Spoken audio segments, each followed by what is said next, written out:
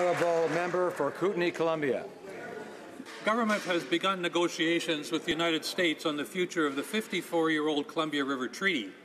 During the original negotiations, more than 2,000 people were forced to relocate as rich farmland and valuable riparian areas were sacrificed, and Indigenous people did not have their voices heard at all.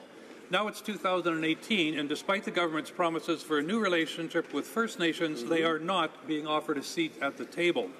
Will the government take immediate action to ensure that First Nations are at the table for the renegotiation of the Columbia River Treaty? Honourable Parliamentary